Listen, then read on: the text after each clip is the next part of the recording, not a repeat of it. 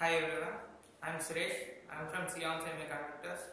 I have done internship. I got this opportunity through my campus interview, and I have started internship in July 2016. Started learning with C basics, and then I worked on Raspberry Pi. It is upgrading microcontroller here, and I worked with IOT and I worked with several STM projects. So I have learned the basics of Linux device drivers here, and also I got a knowledge of kernels, what all needed for embedded systems. It's a very good place for freshers to learn a lot, and I suggest everyone to join here. Thank you.